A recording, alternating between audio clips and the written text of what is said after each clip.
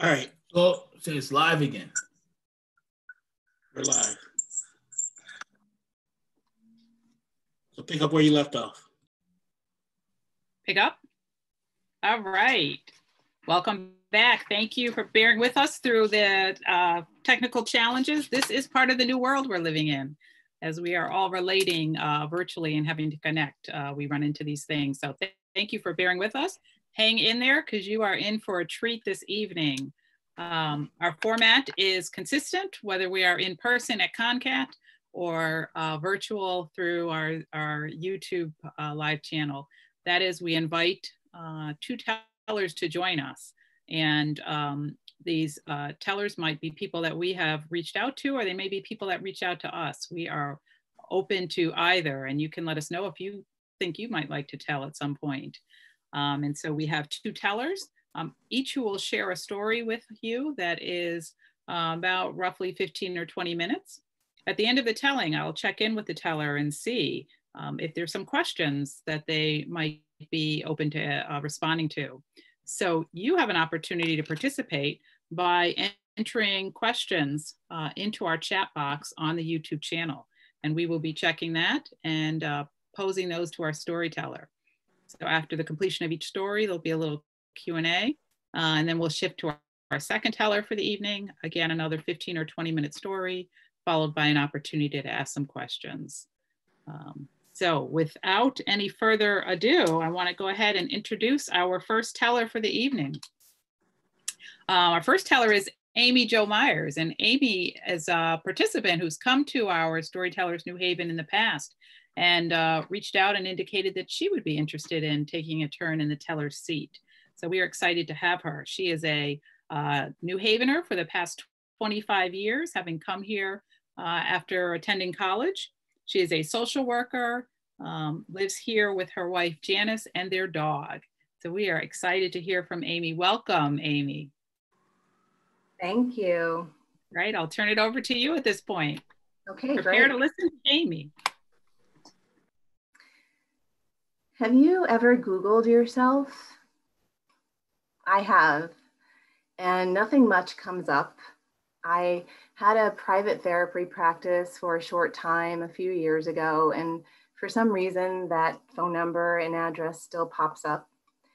And my job as a clinical social worker at the Yale Child Study Center also comes up, but nothing terribly exciting, also nothing embarrassing. So my online footprint is rather dull, which I must admit I'm pretty glad for. Have you ever Googled a friend or a relative, maybe a parent? A few months ago, I did that too. I was driving around on a Saturday afternoon running errands. I returned my library book, went to the grocery store, gassed up my car. And while I did all of that, I was listening to a public radio show called This American Life. Perhaps you're familiar with it. As I often am with these podcasts, I was brought to tears while listening to the story. The narrator recounted a time when he attended his friend's funeral and saw the deceased man's young daughter run out of the church, wailing uncontrollably.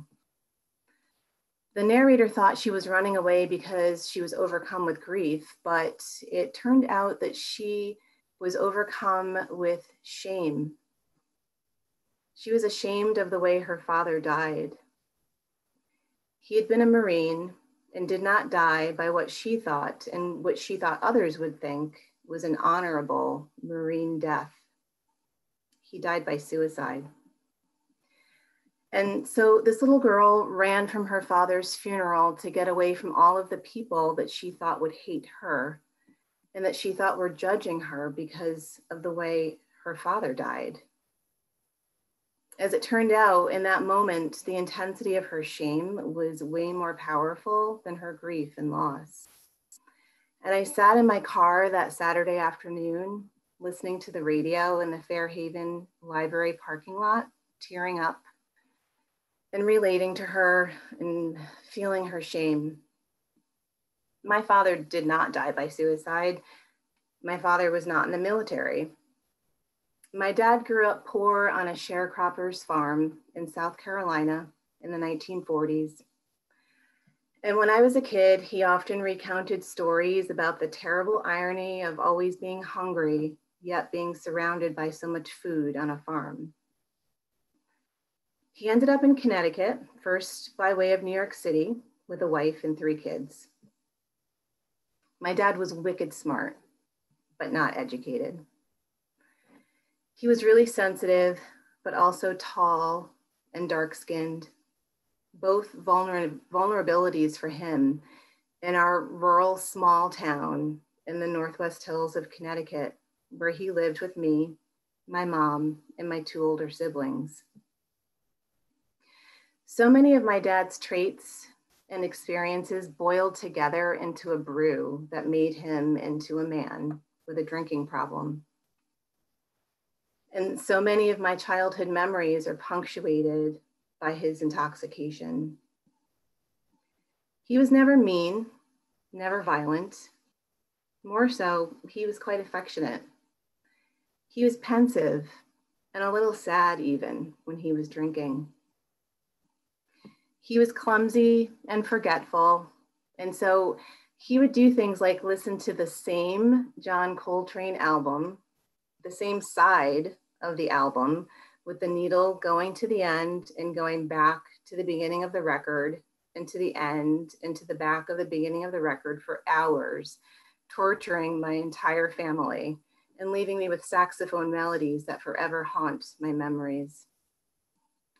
He would forget that he was cooking something and start a small kitchen fire. Or he'd go for long drives on windy roads in the Litchfield Hills, usually driving to see a girlfriend. And so yes, he also cheated on my mom.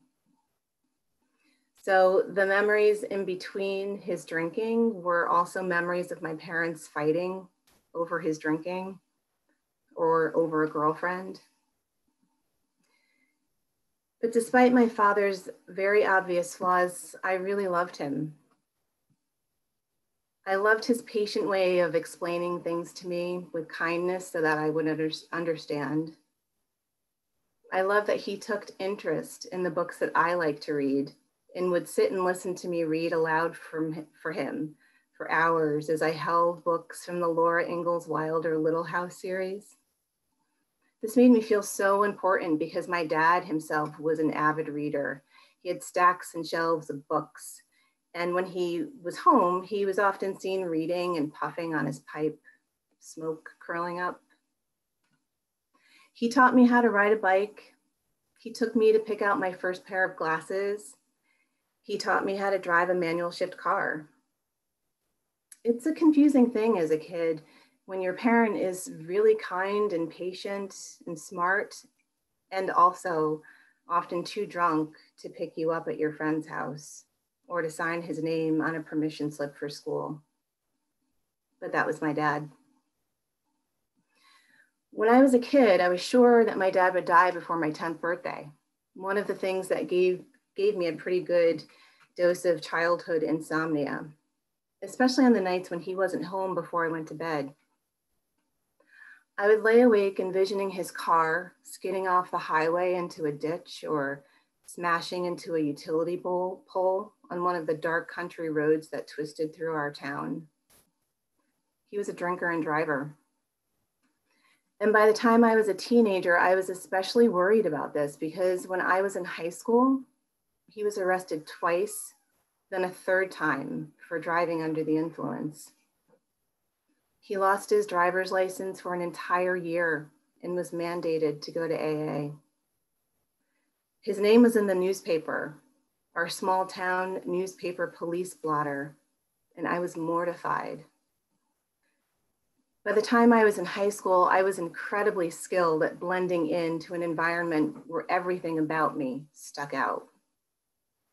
Blending in took a lot of effort in my upper middle class town where 97% of the population was white, where I didn't have any Black friends until I made one when I was 16.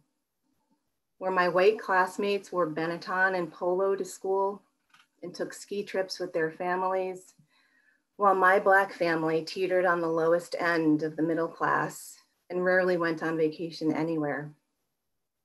So blending in required a lot of energy and effort, but I had plenty of anxiety to invest to this goal, and I was an overachiever. I became an amazing code switcher before I even knew there was an actual term, code switching. Telling my friends we'd had roast beef and carrots for dinner on Sunday when we'd really had fried chicken and collard greens. We never ate roast beef. I learned not to talk about cornbread after a friend asked me to taste the piece I had in my lunchbox. She practically spit it out because when she had seen it, she thought and was expecting it to be a square of yellow cake. In elementary school, I told my friends I went to my grandma's house in the summer and described times sitting on a rocking chair in her front porch when I'd really gone to my Nana's house or my Mamie's house and spent the days sitting on her front stoop in the Flatbush section of Brooklyn, New York. I had no easy answers from my classmates when kids asked me why I wore my hair in braids all of the time or what country my grandparents were from. I didn't know how to handle being other. And my father's drinking was just another thing I knew the kids at school would never understand. And so when my dad was arrested and his name was in the newspaper, there was no code I could switch. There was no amount of blending in I could do to hide my shame and embarrassment. Any fleeting fantasy of hiding was crushed the day I arrived to my geometry class in 10th grade, and someone had cut the police blotter from the newspaper and taped it to my desk. My shame was unbearable, and I was so angry at my dad. So angry at him for blowing my cover and for leaving me no place to hide, no possible way to blend in. So angry at him for reminding my classmates that I was not like them and never could be. I was not skinny or blonde or rich with a father who worked in an office building or who golfed or who could drink just one drink. I was so angry and so ashamed that he had exposed the facade and fortress I had painstakingly built and protected for so many years. But like most people do, I survived high school, but I did not stop worrying about my dad or worrying about his untimely and possibly gruesome death. I did not forgive him easily, but harbored so much resentment and anger toward him. And as the years passed, I wondered if my father would live to see me fall in love one day. I wondered if he would be there if I ever got married. And amazingly, he did live that long, and he was there. And he blessed my marriage to my childhood friend. He was there and visited the home that we bought shortly after our wedding. My fears proved to be unfounded. He never wrapped his car around a telephone pole. He never fell to a sudden tragic ending while in some intoxicated state. And as an adult, I found courage and language to talk to him about the many years of worrying for him, about my anger, about his actions and his behavior. And he listened and he heard me. And so there was some relief. But regardless of all of my years of anticipated worry and grief, I could never be prepared for his actual death that came when I was 40 and he was 70. He died in a hospital bed in the same hospital where I was born, in that small town in Northwest Connecticut where my mother still lives. I was there with him, as was my entire family.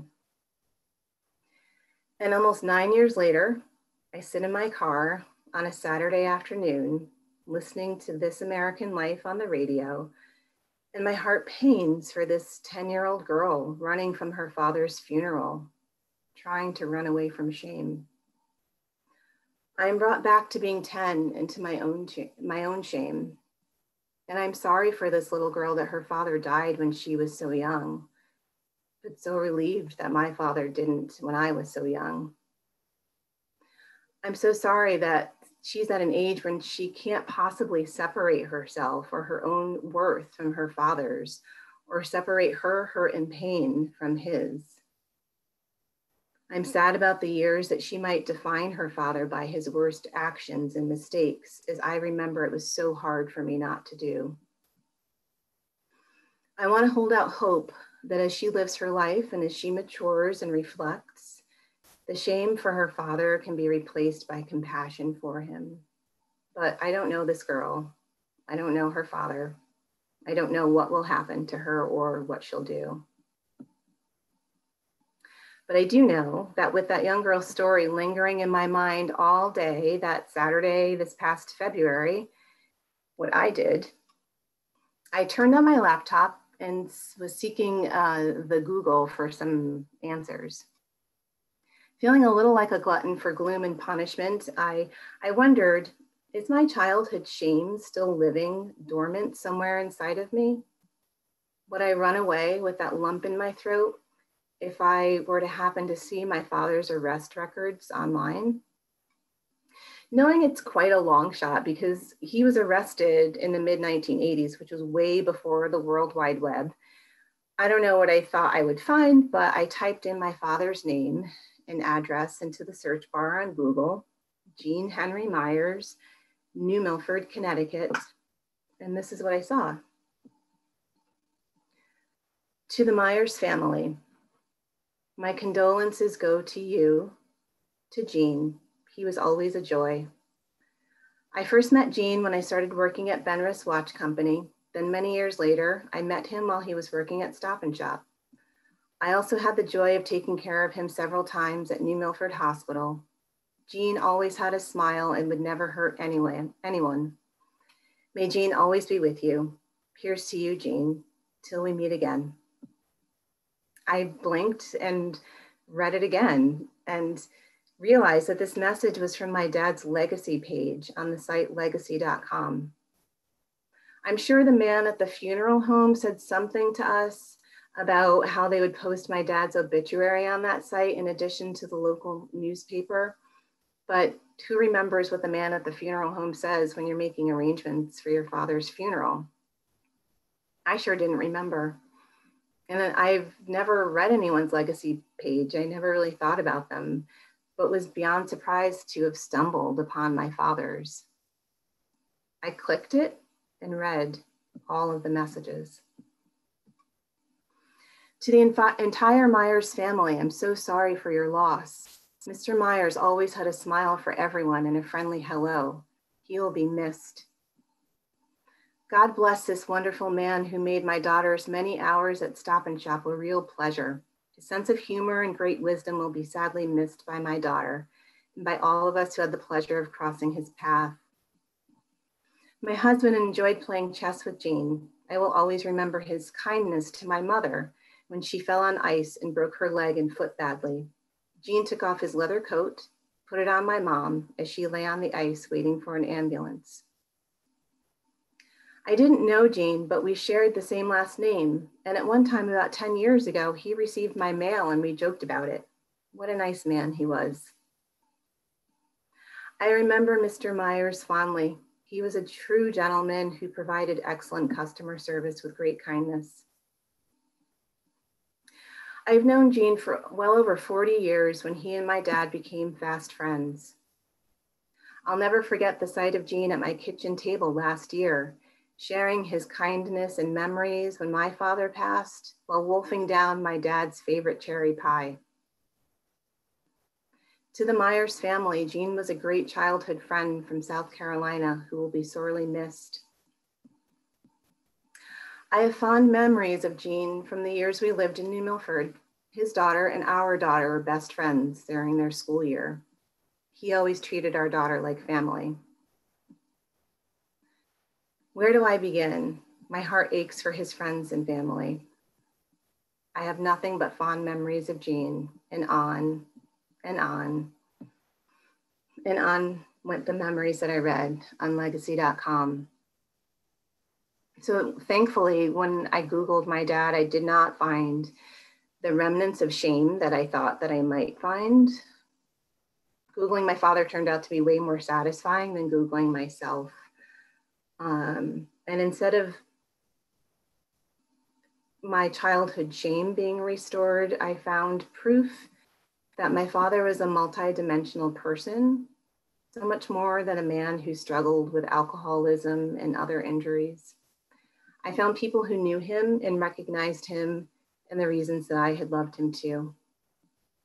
Reading these messages also shed the reminder that I am much more than a child of an alcoholic.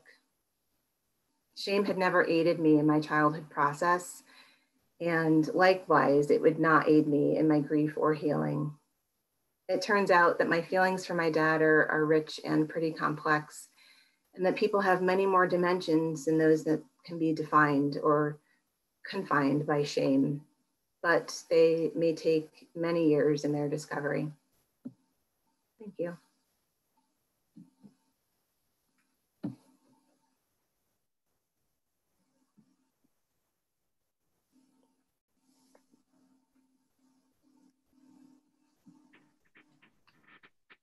Amy, thank you so much for sharing your story. That was so beautiful, and the way that you brought your father's memory alive for us was really beautifully told.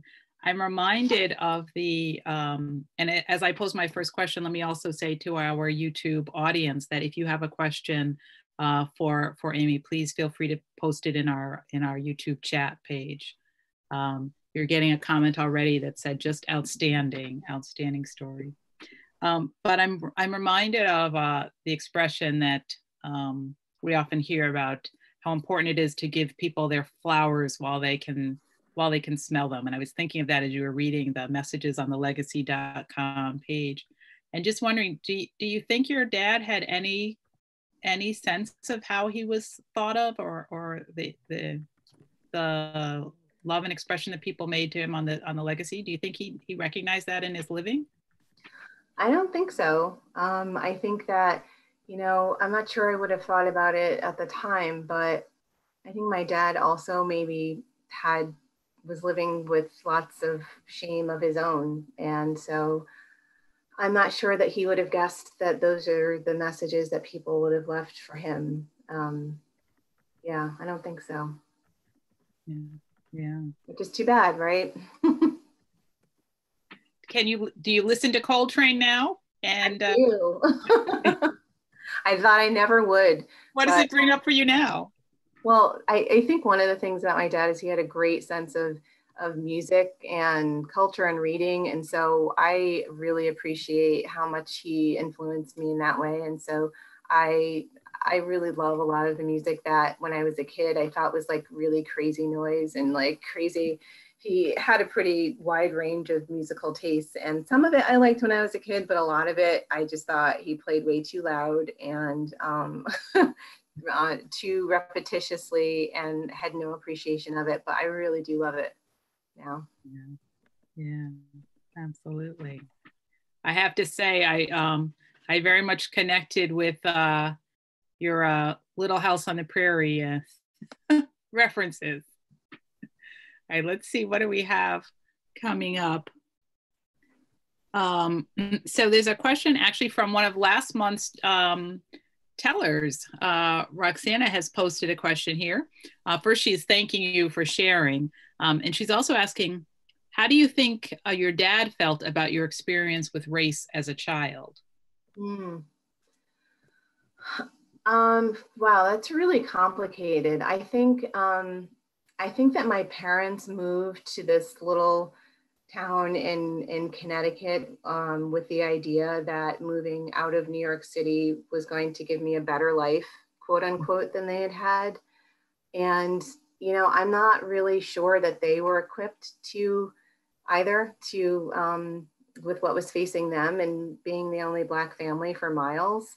And raising 3 Black daughters in a really very white town. And so I think that, for a long time, I really wasn't sure, why. I think I was really encouraged to try to blend in and not to make waves, or to be too outspoken or too loud. And I think, as a teenager and a young adult, that was confusing to me, because I always thought, why didn't my parents maybe encourage me to stand out a little more, or to kind of embrace things more? But I think that given when they grew up and where they grew up and how they grew up, that I think that they were really doing the best that they could, and giving me advice I think that they thought at the time was going to be the safest for me, and the most beneficial for me. But I think it was way more complicated than I could have appreciated as a kid. And that, and I think that my parents maybe anticipated. And so their approach to that was to just kind of not make waves. Yeah, absolutely. Rachel in our YouTube chat is asking, for you to reflect on, did your relationship with your dad inspire your current work? Totally. So I'm a clinical social worker, and I actually work for I think it's awesome program that provides substance use treatment for parents. So for adults, but in the context of them being a parent. So with thinking in mind that they are attached to children who they impact quite a bit, and children who they love. And so I think really recognizing that parents can be loving parents, and can be parents who really want to have their kids and have a substance use disorder at the same time. And so, I didn't seek out this kind of work. It really found me, but I definitely recognize that my life experiences really contribute to, I think, the compassion that I feel for parents and for their kids, and wanting to be a family despite some of the really big issues that they might face. I hope you get, somebody's asking whether the stories will be available after tonight's session, and they will be. You can revisit the story that Amy has shared, and also any of our stories on the YouTube channel. And Amy, I hope you'll take a minute to look at the comments that are coming up when you have a chance from your story. It's a very beautiful expression of love and appreciation for what you've shared with us tonight. So I really want to thank you, and I hope you have a minute to revel in that also. Thank you. Kevin, did you want to ask anything? Yeah. Just to I think I sent Amy a comment, and I don't want it to make it about myself, but I saw some parallels in my relationship. Actually, not necessarily a relationship with my dad, but kind of the whole aftermath of maybe people felt that they knew a totally different person than you did. And really, I didn't necessarily have a relationship with my dad, but people loved him. And all of those things that you read kind of says, so I had, at that point, did you start to question yourself and what you thought about your dad? No, not really. I think it was really actually very validating, because I really did love my dad. I thought he was a kind person and a gentle person, but he had a lot of flaws. And so I think it was hard for me as a kid to kind of hold on to both of those things at the same time, to love someone who's really deeply flawed. And I think reading those comments and, having spent so many years of my life feeling ashamed of him and his actions, but I think reading those comments on legacy.com really validated that other people saw those good things about him too, and that he wasn't not just an alcoholic, so to speak, or not just a man with problems, but that he was a lot more than that. And so I was really glad that that other people recognized that about him as well. And it helped me remember those things. Great, thank you. Thank you. Well, thank you so much. And everybody virtually, please join us in thanking Amy for sharing her story with us tonight. Thank you for letting me. Absolutely, thank you.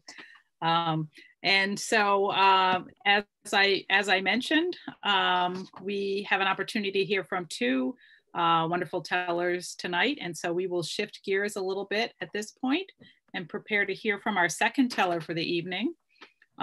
Also somebody who has been in the audience at Storytellers, but actually I got an opportunity to meet Saul Fusiner, our next teller, well before Kevin and I started Storytellers New Haven, when he was my son's teacher at New Haven Academy. So he is an educator. He has since moved on, where he is now the director of creative writing for the Educational Center for the Arts, ECA, a storyteller and a creator of space for story in his own right. He facilitates the Songs and Stories series at Next Door Restaurant, which typically would be happening every month, but is on a bit of a break while we work through this COVID pandemic. And soon we'll be back, I'm sure, in effect again. So we are really thrilled to welcome to the Teller's Chair, a storyteller in his own right, Saul Fusiner. Welcome, Saul. Hi, thank you. Can you hear me well? Yeah. Yeah, okay. Yep. Floor is All yours. right. So I am going to talk about this person, Joseph Fusiner, who I knew as Joe, my grandfather, who was a very mysterious man. I learned 40 years after his death that his real name was Jacob Fusiner. You can see spelled differently, or Yaakov. And I learned that from Israeli cousins. He would write to them and he would sign his name in Hebrew, Yaakov, his real name. So for some reason, he changed both his first name and the spelling of his last name when he came to America in 1914. And in doing some research, there's not a lot on him on the internet, but I did find his voter registration from 1918 in Brooklyn.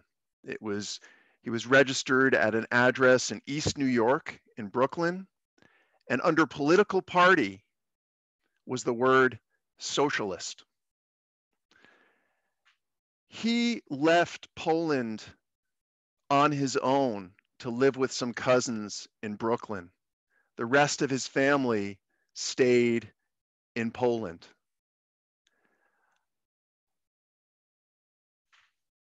This is a picture of Joe.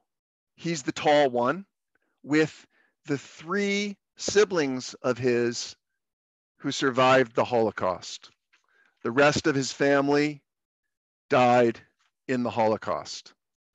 Another thing about Joe, unlike my father, who was a voracious reader, it's said that Joe read 1 book in his lifetime, and it was this book, which I have yet to read, and I now feel I need to read, The Rise of David Levinsky by Abraham Kahan. It was a book about an immigrant Jew from Eastern Europe, much like my grandfather himself, who finds success in America, but somewhat loses his soul when he finds success there.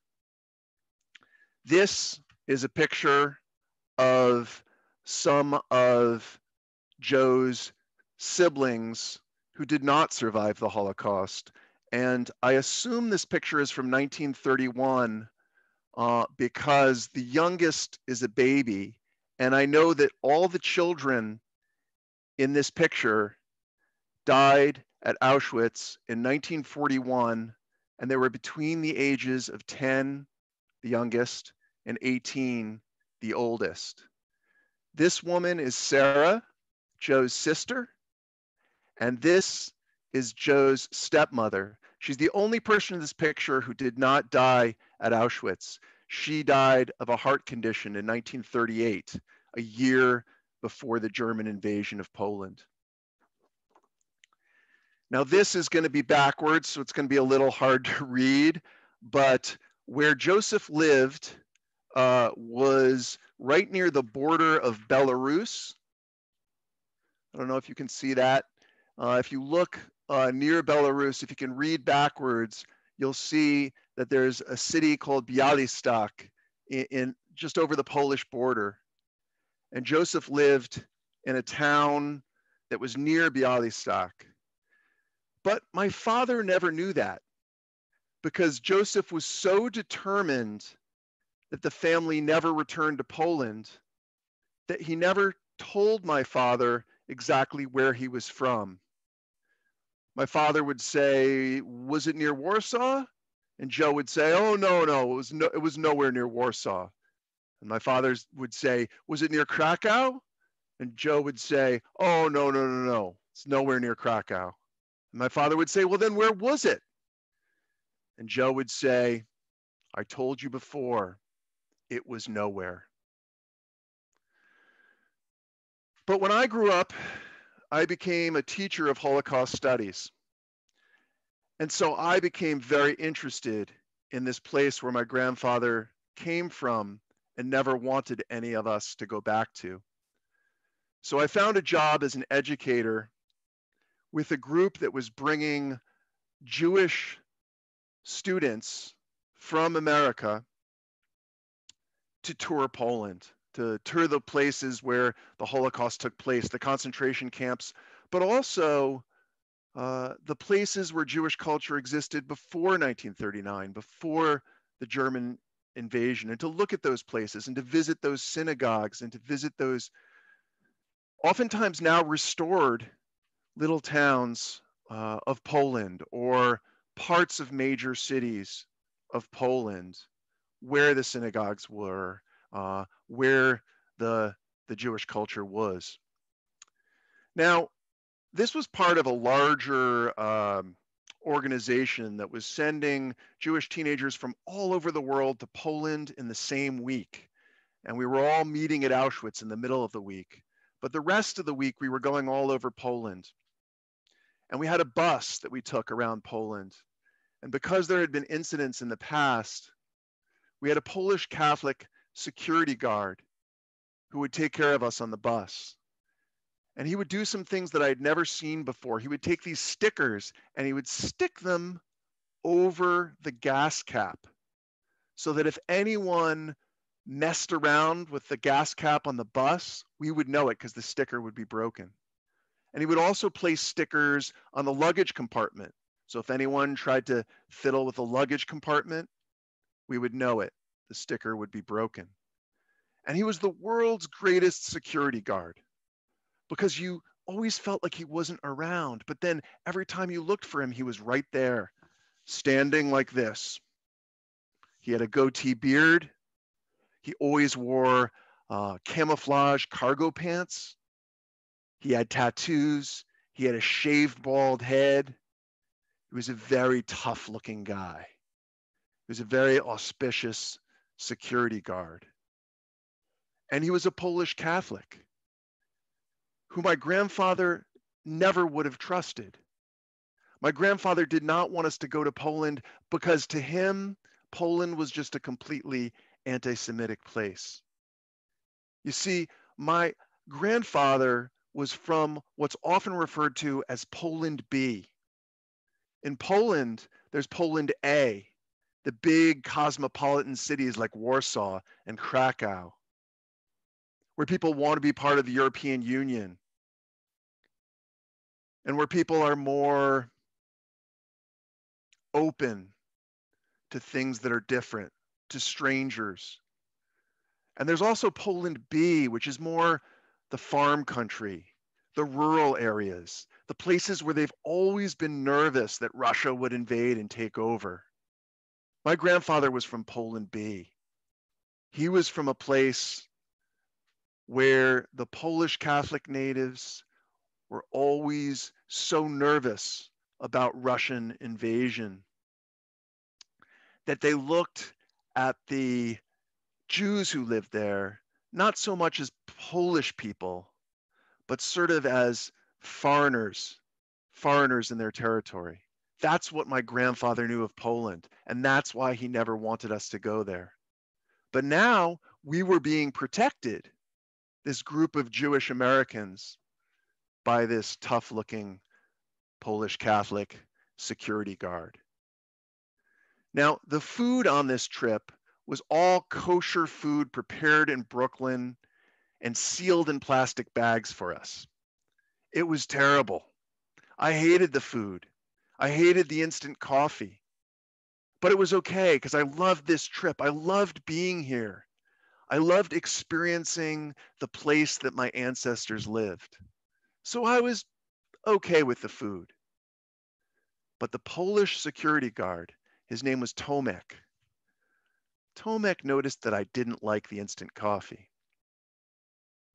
So one day, while we were having dinner, I walked over to the table where the Polish crew was, so they could be by themselves and speaking Polish. And I sat down and I introduced myself to Tomek. And I didn't know what to say. We didn't speak the same language. I only had a few Polish words. So I said things like, I like pierogi. You like pierogi? And Tomek said, yes, I like pierogi. And I said to him, I like bigos. You like bigos? And he said, oh, yes, I love bigos, but I can't eat too much bigos or I become bigos. And in that way, we started to communicate with one another. And he looked at me and he said, you don't like the instant coffee. And I said, no, you got me. You're right. I don't like the instant coffee. And he reached into his cargo pocket and he pulled out this little bag of dark roasted Turkish coffee that was clipped with a paper clip. And he said, from now on, every morning, you come to me and we drink coffee together. We drink this good Turkish coffee. And so our friendship started by us always meeting for breakfast in the hotel lobbies and preparing his Turkish coffee with the hot water from the hotel. And when we got to the town of Lodz, outside the Grand Hotel where we were going to stay, there was a Polish film school walk of fame. And you could see on the ground the names like Agnieszka Holland and Krzysztof Kieslowski and Andrzej Wajda. And I was looking at these names and I had been the president of my film society in college. And I was looking at these Polish names and I was like, wow, look, there's Andrzej Wajda. And Tomek noticed that. And he said, you know Polish film? And I said, yes, I love Polish film. And he said, oh, you must see this film, The Promised Land by Andrzej Wajda. And there was something about that film he was trying to say to me, but he couldn't say it to me. He didn't have the language. But it was a film about the city of Lodz and how in the years, many years before the Nazi invasion, there are three main characters in this film. Turn of the century Poland. One of them is a Polish Catholic, one of them is a German, and one of them is a Polish Jew. And they all own factories, and it's about their friendship through the years. Now, in Lodz, there was a famous ghetto where Jews were kept before they were taken to the concentration camps. And in that ghetto was an undisturbed and very beautiful cemetery. So we went to the cemetery, and in the cemetery, the graves for the ghetto dead, those who died in the 1940s, are just really just like stick markers. But the graves for those who died before 1939 are beautiful, giant headstones with Hebrew writing. And they have these little sort of sidewalks around them and their gardens planted in there. And most of the gardens are going to seed now, except when they're taken care of maybe once a year, when family now comes through as tourists. But mostly the gardens have fallen apart, but you can see these were grand graves. This was a beautiful place for the Jewish community of Lodz, and you can see how much they must have been accepted at one time in that part in Poland.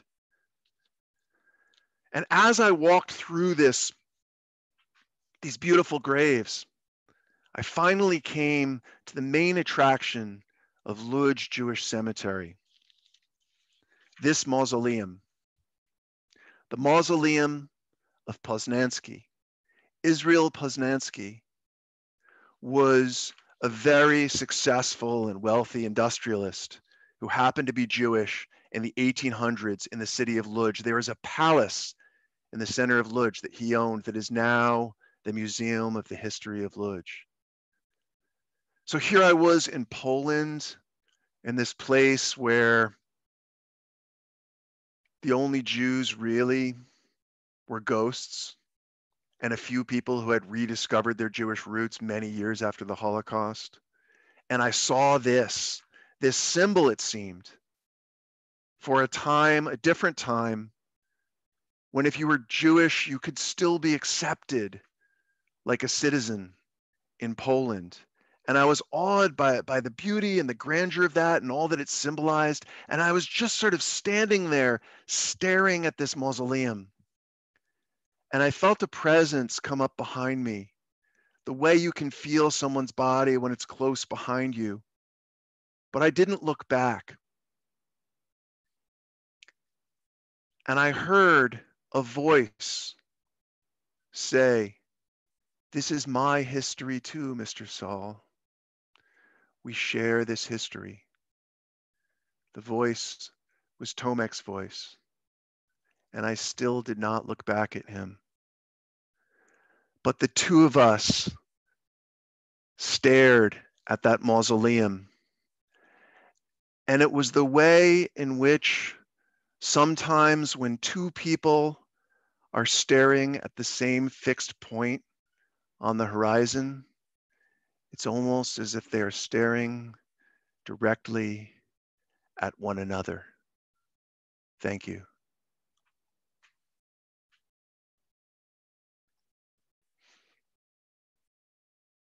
That's my story.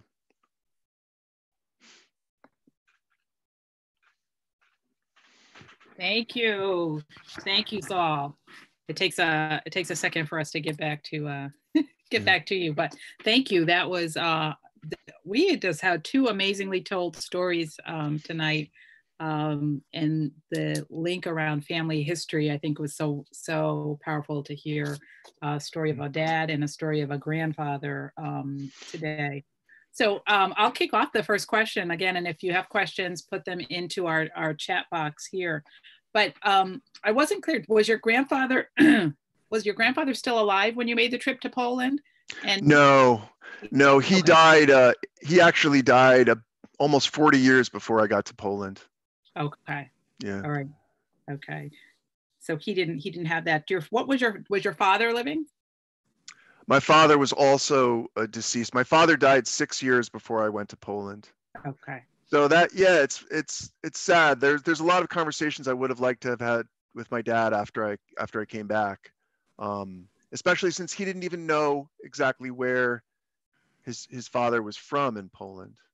It was the little town near Białystok. He was always, he was told, "I'm from nowhere." Yeah. Did you keep any connect? Was it possible to keep any connection with? Tell me again. Tolnik? Is it Tolnik? Tomek. Tomek.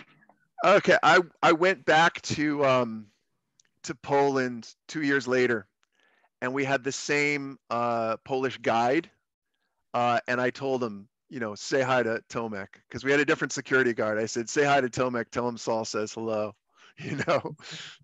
Absolutely. It was very beautiful, the way you talked about two people standing and looking at off in the horizon, and the connection there, or even the statement about "this is my history too." I mean, in so many ways, I think that is the spirit of Storytellers New Haven is to help us look into the horizon in that way in which we can connect to each other's humanity. So that was so beautifully told. Let me see what we have. Question Okay, so somebody else was wondering if you kept in touch with Tomek. What was your program called? Was that the program, I guess the program that took you back to Poland? Is that might be what the question is? It's called March of the Living. I was an educator for it in 2012 and 2014. The students would then, after Poland, go to Israel, but I didn't go to Israel either time. It would be a week in Poland, or a little over a week in Poland, and then a week in Israel. But both times I had to get back to teaching at New Haven Academy. I only had 1 week. So I have the benefit of knowing a little bit about New Haven Academy and the connection to facing our history. And I'm thinking about your work in directing, creative writing. Sort of how has your experience informed how you work with students around their discovering their story and exploring their own stories? Well, I do teach a storytelling class, a live storytelling class, when ECA is in normal session. Right now, I'm just teaching screenwriting because it's sort of hard to do the live storytelling class when we're not in the building. In the building, we have all sorts of mic equipment and stuff like that. And this story, a shorter version of this story, I have told to my students to make some points about storytelling, but they tell their own personal stories. That storytelling class is specifically about them telling personal stories, not folk tales or anything like that, but taking their life. And these are kids who are writers. You know, they have poetry class, fiction class, etc. So they are natural storytellers. But it's interesting. It's a different medium, and some of them really take to it more than others. Mm-hmm. Beautiful.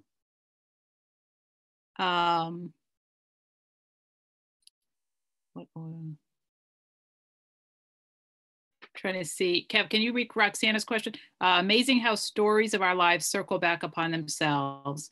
What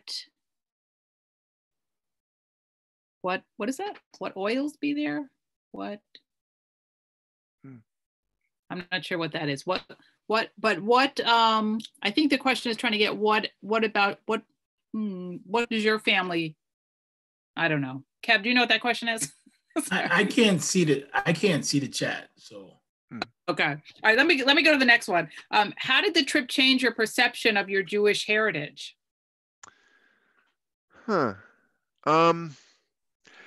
I have to say that I really love being in Poland. A lot of people who are Jewish were sort of frightened for me that I was going there. They have this image of Poland as being extremely anti-Semitic, and of course there's a terrible history there. But I can't explain it. When I was there, I just really felt like I was in touch with my ancestry in a way that I've never felt anywhere else in the world. And it is beautiful. You can understand why the Germans and the Russians fought over this territory. The area near where my grandfather lives, because I never got exactly there, but near there is some of the most beautiful farmland you'll ever see anywhere. We have to add this to our list, Kevin, of places when we can travel again. When we can travel again. Yeah. Exactly. Did you see The Promised Land, or you just heard of what the film was? As soon as I got back to New Haven, I went to Best Video and I rented Promised Land, and that's when I saw it. In fact, when Tomek told me about it, he wasn't able to tell me very much about the plot because of the language barrier. Okay. So it was back in New Haven where I was watching it, and I was saying, it's about the friendship with this Jewish man and these, even though they're sort of portrayed in a negative way a little bit, I was like, that's what he was trying to get across. He couldn't say it to me. He was just saying, you got to see this film, Yeah. Wow. Love it. I love it. All right. Beautiful. I think that's the questions we have, again, I encourage you, Saul, to take a look. There are some really beautiful affirmations being posted here, and things that I think you'll enjoy reading as you have an opportunity. So please, to our virtual audience, join us in thanking both Saul and Amy for such beautifully told stories, for giving so fully of your hearts today, and sharing pieces of who you are through family story. I have so enjoyed this. This has been a beautiful evening of telling. And it is exactly what Storytellers New Haven seeks to produce, is a space where we can come together, slow down a little bit, shut out some of the other noise that's out there, and have an opportunity to really listen and notice aspects of each other's story, and think about what that brings up for us, what questions it raises for us, what new noticings we have. And so I really appreciate you all agreeing to do this. And it is as simple as agreeing to do it that can get you an opportunity also. If you're thinking, I'd love to be a teller, you can certainly reach out to Kevin or I at storytellersnewhaven@gmail.com. You can post it on our Facebook page. You can track us down. We are easily accessible. We'd love to make space for you too, to bring your story to Storytellers. We do have a session planned for June. It is the second Monday of June. I don't have my calendar open, but it's the second Monday of June, 6:30. We'll be back here virtually, and look forward to you being in that space with us again. Kev, anything else for wrap up? Yes, so that date was June 8th. Thank you. And no, I it's almost listening to those stories and well thought out and thought provoking. It's almost forgot that we were in a quarantine lockdown, right? I know. And so, but again, like I said earlier, I'm glad we were able to kind of continue to bring this, because this is what Storytellers is about, trying to build community. And you, Karen, you said you knew Saul from New Haven Academy, but I worked with Saul at ECA, right? And then kind of hearing the stories, and I've seen Amy around, but then just to hear these, so I think this is kind of the epitome of what we wanted Storytellers to be. So thank you all for sharing with us. Absolutely. Thank you. Please thank you. Thank you so much. Absolutely. Special thanks to Kevin Ewing and the team at Baobab Tree Studios for all the technical support for us, particularly as we've gone to virtual. This has been a true act of partnership here that we appreciate. So thank you all. Continue to be safe and be well. COVID will pass. We will be together again, but until then, we will continue to connect virtually. So thank you all. Have a good night. Thank you. Great. Thank you all. See you next month.